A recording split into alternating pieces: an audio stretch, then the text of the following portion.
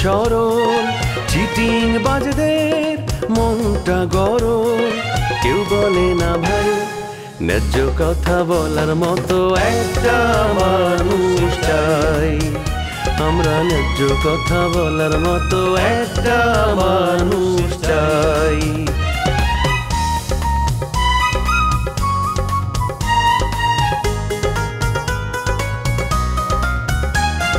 সৎ মানুষের ভাঙ্গা বাড়ি ধান্দা বাজরা নেয় যে কাড়ি কেমন নিয়ম ভাই উচিত কথা বলার মতো একটা মানুষ নাই উচিত কথা বলার মতো একটা মানুষ নাই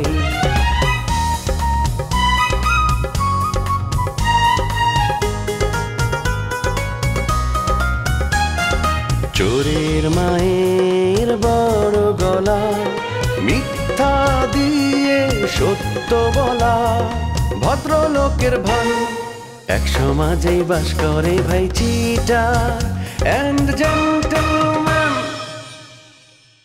কিন্তু এখন তো তোমার বাপে আমাদের জানে মারি ফেলাতে চাইতেছে আহারে আমার বাবার খাওয়া দেয় কোনো কাম নাই না তারে মারতে লোক পাঠাইবো আসলে আমার বাপকে ফাঁসানো হইল গিয়া তোমার মূল উদ্দেশ্য তোমার কথা শুনে কি মনে হতেছে জানো আমি আমার নিজের লোকজন ভাড়া কইরা তারপরে আমার বাড়িতে আমি ঢিল মারতেছি এই সব কথা আমি রাজা ভাইরে সব ডিটেইলে কম রাজা ভাইরে ডিটেইলে কম আমার শিউলির বাড়িতে ঢিল ছুটবে এই কথা রাজা মেম্বার আমাকে কেন বললো না ও তো আমার ফ্রেন্ড এমনকি ঘাটের মরার দুলাভাই সেও আমাকে এই খবরটা দিল না এত পর হয়ে গেলাম বলো শিউলি বলো এত পর আপনার শিউলি মানে শোনেন ভাষা সংযুক্ত করে কথাবার্তা কইবেন ঠিক আছে আমার সামনে এক লাসেন দেখে কইলেন মাঝের সামনে কইলেন অপমান করে ছেড়ে দিতাম হেরার নামে আমি ইপ্রিজিং এর মামলা করবো হন ঝিলিক ওই ড্রাফটটা আমারে করতে দিল এই টিজিং এর নথি লেখার সময় এই টিজিং না করলে এই টিজিং এর মামলা কিভাবে দিতে হয় এটা আমি জানি হ্যাঁ হ্যাঁ ঠিক কথা কইছো চলো অক্ষণি থানার যাবো এই দুই ভাইয়ের নামে আমি কেস করবো শামস হইছে 1 নাম্বার আর হে হইছে 2 নাম্বার এই দুইটারে আসামির কাতারে কেস করে দেবো আমি ঝিলিক আমি তোমার দুটো পায়ে ধরি আমাকে তুমি 2 নম্বর আসামি দিও না 1 নম্বর আসামি দাও প্রেমিকার জন্য যদি জেল খাটাতা এটা তো ভাগ্যের ব্যাপার না ভাই বাহ বাহ বাহ বাহ বাহ ঝিলিক দেখছো হ্যাঁ সে তো বিশ্বপ্রেমিক প্রেমের জন্য কারানো বরণ করতে সে রাজি হয়েছে তুমি ওরে ক্ষণিকের জন্য ক্ষমা করে দাও আই লাভ ইউ বলে ও মায়া মায়া গো হ্যাঁ হ্যাঁ তোমার মাথা নষ্ট আছে গা সবার মাথা নষ্ট আছে গা কেমন লাগে সাথে কথাই কইবো না জিও না সাথী ও বাহ প্রেমের গল্প সবসময় শাশ্বত সুন্দর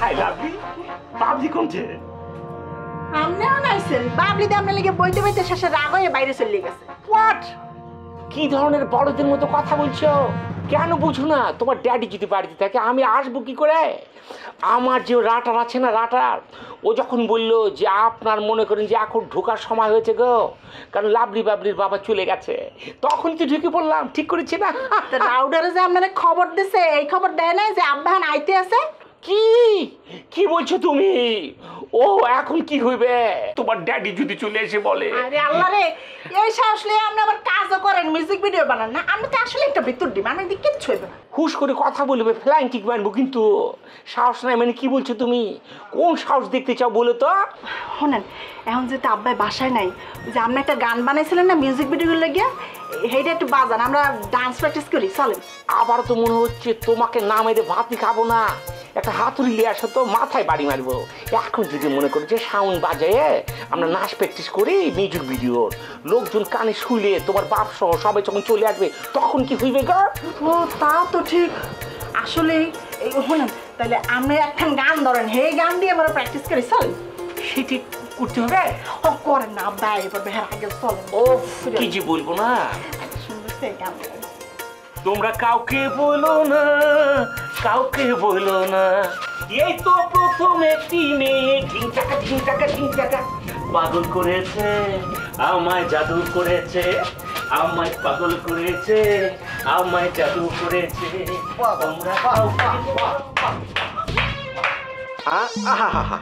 আমি যদি একটু দেরি করতাম তাহলে তো নায়ক নায়কের এরকম শুটিংটা দেখতেই পারতাম না। কি চলতেছে কি চলতেছে কি এখানে? এই মেয়ে, এই আমরা আইসেন কোন দা? হ্যাঁ, দেখতেছেন না আমরা মিউজিক ভিডিও রিহার্সাল করতেছি, প্র্যাকটিস করতেছি, সব নষ্ট করে দিছে। এই যদি বলি কি, এই সমস্ত আজেবাজে লোক যদি বাড়িতে ঢুকে পড়ে, ক্রিয়েটিভ কাজে আমাকে কখনো ডাকবে না। আমি তো আসতেই চাই না, কেন পয়সা নিচ্ছ না? এই এই তোর ক্রিয়েটিভ কাজ আমি বুঝি না, আর আজেবাজে লোক আরে কথা। এই আজেবাজে একদম জান খাই ভালো তোরে। সাপের লাজে পা দিয়েছিস, কিন্তু কথা হুশ করে বলবে।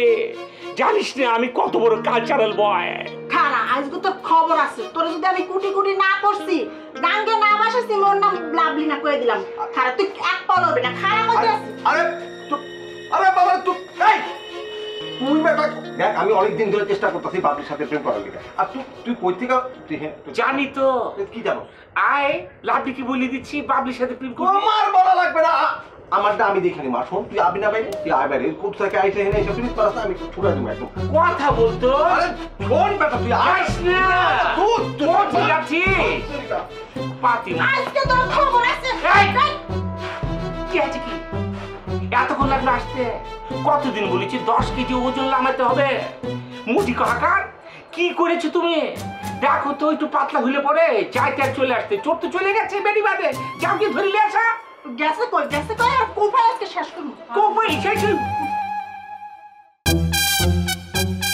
বুঝলাম না, দেশে কি পাগল আমদানি অতিরিক্ত হয়ে গেল নাকি? পাগল এই ব্যানারে তুই কি নেছিস? ব্যানারে কি লিখছি? হ্যাঁ, লেহাই তো আছে, চোখ নাই, পড়তে পারো না? নেহা থুলি হবো না। তুই এই সমস্ত আজেবাজে কথাবার্তা লেহা মানুষজনে পাগল করে হালাইতে চাস। এই দোকানের মধ্যে আইসা ঝামেলা করো না তো। ঝামেলার লোকজন আমি আমার দোকানে চান্স দেই না, বিদায় হবেন দিয়া। শোন, তোর এই সমস্ত কথাবার্তা কোনো পাগল মানুষও বিশ্বাস করবো না। ইচ্ছা করলে চা খাও, না খাইলে চইলা যাও, ঝামেলা করো না। এই সব অন্যায় আমি বাবুল সহ্য করবো না।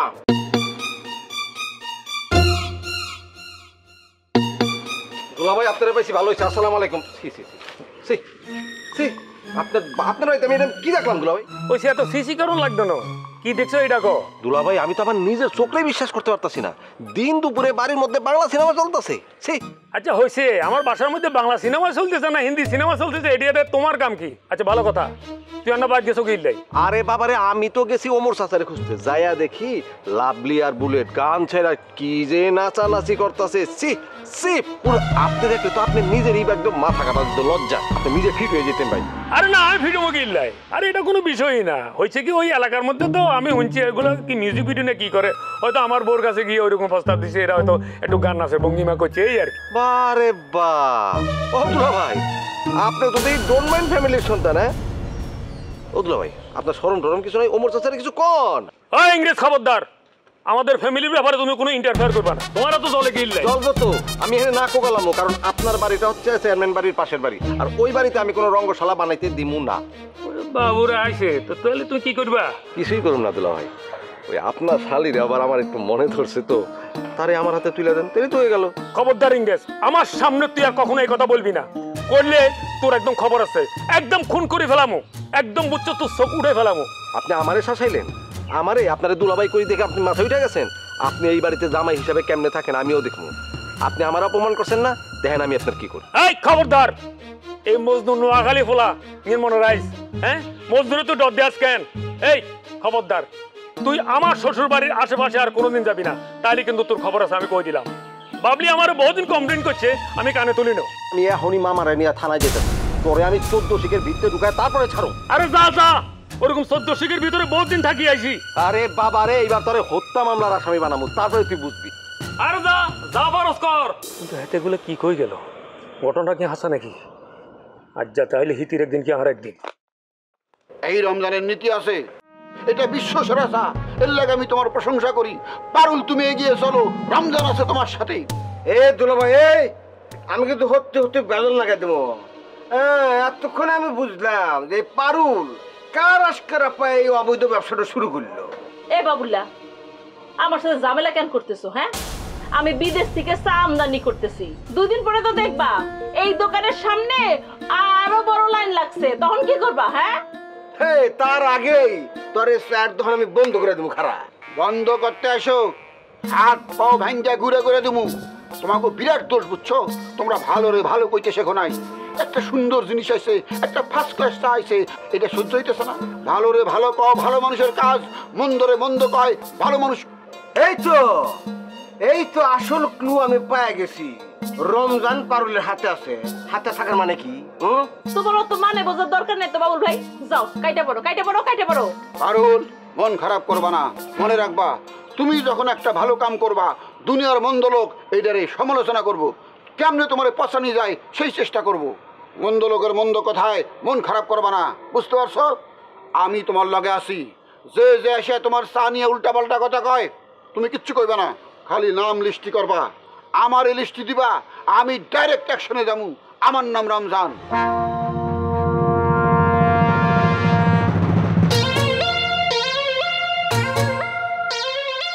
না না, বিকালে আমি পারবো না। আরে ওই যে ওই সালিশে যেতে হবে না। ঠিক আছে, তারপরে আসো। কি খবর? খবর আর কি, আপনাদের একটা কথা বলতে আসছিলাম। কথা বলতে চাই না, আমার কথার কোনো মূল্য আপনি দেন না, না বললেও পারতে আসি না। এই যে আপনি চেয়ারম্যান, আপনার গেটের উপরে এলাকার কিছু মানুষ বন্দুক রাখিয়া ফ্রি স্টাইলে ফায়ার করে যাইতে আছে, আপনি টের পাইতে আছেন না। এই মানে এই এলাকায় কার গাড়ে কয়টা মাথা আছে যে লেবু চেয়ারম্যানের গাড়ে বন্দুক রেখা ফায়ার করে? এখন কে আর কথা বলবো বলেন? এই যে আপনার হাতের দাঁড়ের দুগ্গা শামসু আর বুলেট, দুই মেরুর মানুষ, আপনার ডাইনা তার বাবা, হেরা তো এলাকায় অপকর্ম করে যাইতেছে এক্সের ফ্রি স্টাইলে। আর কোনো বিচার আচার আছে? নাই, আপনি তো করবেন না। কেউ যদি বিচার আচার দেয় আপনি উল্টা থ্রেড দিয়ে দেন। কথা ঠিক, তুমি যেটা শুনছো ঠিকই শুনছো। শামসু আর বুলেট দুইটাই শয়তানের আড্ডি, কিন্তু কাজের লোক। মনে করো যে একটা ভীষণ সৎ লোক, তার একটা কাজ দেওয়া হইলো, এই বেটা এতই সৎ যে 1 বছর পার হয়ে যাবো তার কাজ আর শেষ হবো না। কিন্তু মনে করো যে শামসু বুলেটের মতন যদি 2 নম্বরের লোক হয়, তাদের যদি কাজটা দেওয়া হয়, কি করবো এরা? আগে নিজের পকেট ভরবো, ইচ্ছা মতন পকেট ভরবো, কিন্তু কামটা কিন্তু সময় মতন শেষ করবো। তাহলে তুমি কও, আমার কাছে কার গুরুত্ব বেশি? ওই সৎ লোকের যে কোনো কাজই শেষ করতে পারবো না, নাকি এই শামসু বুলেটের মতন শয়তানের আড্ডি যারা চুরি করলেও কামটা শেষ করবো? এই আপনি কাকে সৎলোক বলতে আছেন? ওই শামসু এলাকার মানুরে তো একের পথে বসাই দিতে আছে, সর্বশান্ত করে দিতে আছে, বিডে ছাড়া করতে আছে। হে খবর কি আপনি রাখেন? শামসু মানুষের পথে বসাইছে এই কথা তো আমি কারো মুখে শুনি নাই, একমাত্র তোমার মুখে শুনলাম এখন। আর তাছাড়া সবাই তো শামসুর প্রশংসাই করে। প্রশংসা তো করবেই, ব্যবস্থার কথা বললেন না, ব্যবস্থা না, প্রশংসা আপনি করেন, কিরভিন্ন করেন। শামসু যে অবৈধ পথে পয়সা রুজি করে, আর ভাগ পান আপনি বাকিটা। এই ওমর আলী, মুখ সামলে কথা কইবা, লাগাম ছাড়া কথা তুমি আমার সামনে বলবা না। বুঝলে যাই না তুমি কার সামনে বসে কথা বলতেছ? না বুঝলে যাই নাই, হেরবিন নাই বলতে আসছি তো, বুঝলে যাইতে হইবে। সামনে নির্বাচনে আপনি ইলেকশন করবো না। কিরে চিত্রনায়ক রম্য কোথায়? কই গেল দেখলাম না তো। চিত্রনায়ক রম্য এই নাম তো জীবনে নেই। আমাদের বাড়ি কি করে? আরে রমজান ওরফে রম্য, আমাকে দুলা ভাই, সে নাকি চলচ্চিত্রতে জয়েন করবো, এই জন্য পড়ছিল ঘুরে ঘুরে। ভাইয়া কইলো ওই চুল নাকি রোমিও ভাইয়ের কাছ থেকে ছিনতাই করছিল, পরে ভাইয়া আবার দুলা ভাইয়ের কাছ থেকে ওই চুল কায়া নিছে। ভালো করছে, সম্মান পাচ্ছে। এই লোকের জন্য এলাকাতে চেহারা দেখাতে পারতেছে। ও তোমরা 2 বোন তাহলে বসে বসে চা খাইতে চাও, বিস্কুটও আছে। আচ্ছা এটা কি পারুলের মুরগির দুধের চা নাকি? বাবা ইন্টারেস্টিং ব্যাপার তো, চল যাই দেখে আসি। মোটো ইন্টারেস্টিং ব্যাপার না, দোকাবাজি করে মানুষের চা বেচতেছে, কিন্তু অন্যায় করতেছে। অবশ্যই না, আমি বুঝলাম না এখন এত বড় বুকের পাটা কে বকরে হইল। সাইনবোর্ড টাঙ্গে অ্যাডভার্টাইজিং করে এরকম অবৈধ ব্যবসা করতেছে। আমি জনস্বার্থে এই যে পারুলের নামে আমি মামলা করে দেবো, 100 কোটি টাকার মামলা। তবে দুঃখের বিষয় কি জানো, এই অবৈধ ব্যবসায়ী আশ্রয়দাতা, প্রশ্রয়দাতা এবং জ্ঞানদাতা হইতেছে আমাদের রমজান দুলাভাই। কি এই আবার আপনি ফাউল কথা বলতেছেন? পারুলের লোকে দুলা ভাইরে জড়াইছো কেন? তোমার এই সবটা ঠিক না, এটা পাল্টাও। কি বা করে স্বভাব পাল্টামো? আমি তো ইন্না দেখবার চাই না, কিন্তু আমার সুহে পড়ে যায়। আমি তো দেখাইলাম এখন কথাবার্তা শুনে মনে হয় কি ওই যে পারুল আর রমজান দুজন মিলে একটু আটটা। হ্যাঁ কি কমু, আমার তো মনে হইতেছে কি ভিতরে ভিতরে রঙ্গলীলা চলতেছে। বাবুল ভাই একদম ফালতু কথা কইবেন না, কইয়া দিতেছি। রমজান ভাই যেমনই হোক আমার বুবুর অনেক ভালোবাসে। আমার বুবুর রাইখা অন্য মেয়ের লগে প্রেম করবো এটা সম্ভবই না, খালি প্যাঁচ লাগানোর ধান্দা। আচ্ছা ঠিক আছে ঠিক আছে, আমি বললাম প্যাঁচের দিব্যে এবার খারাপ মানুষ, কিন্তু এই যে আমার কথা তোমরা অবজ্ঞা করলে না, কয়েকদিন পরে টের পেবে, দেখবে যে তোমার বোনের কপালে নাচতে দিয়ে ওই পারুলের হাতে রমজান দুলাভাই ঘর সংসার করতেছে, তখন বুঝবে কত টাইলে কত চাইলে কত বেশি খিচুড়ি। বাবুল ভাই তোমার সংবাদ পৌঁছানোর কাজে ছিল, কাজটা করছো, এবার তুমি যাইতে পারো। এই ভাবি, আমি হলাম শ্বশুর বাড়ির আত্মীয় কুটুম, তোমরা দুজন মিলে চা খেতেছ বিস্কুট খেতেছ, অফার তো করলে না, বসবারও করলে না, আবার এই ধরনের ব্যবহার করতেছ, এটা কিন্তু ঠিক হইতেছে না। আর কয়দিন পরে তুমি আমগরে ঘরের বউ, তাহলে আমাকে একটু আদর আপ্যায়ন করে রাখবো না? এত বড় স্বপ্ন দেখেন না বুঝছেন, শামসুরে কইয়া দিয়েন আমার বোনের জীবন ওর কাছে বিয়ে দিব না, এবার আপনি যাইতে পারেন। এ ভাবি কি বললো এটা? তোমার সামনে তোমার বোন আমার বাইক নিয়ে নানান রকম কথাবার্তা করতেছে, আমি কিন্তু খুব অপমান বোধ করতেছি। এই বিষয়টা নিয়ে আমার ভাই কিন্তু ইচ্ছা করলে প্রতিশোধ নিয়ে একবারে কতটা মাথায় রেখে নেন, প্রতিশোধ নেন, আপনারা নেওয়া শুরু করেন। হ্যাঁ তুমি নিজে অনুমতি দিলা তো, বিষয়টা আমি মাথায় রাখলাম, এই অপমান কোনোদিনও ভুলবে হারবো না। এরকম কত হইলো, আমি কুটুম। হরেন চেয়ারম্যান সাহেব, ফালতু কথা মেলা বলছেন, মোর সম্পর্কে কোনো ফালতু কথা বলবেন না।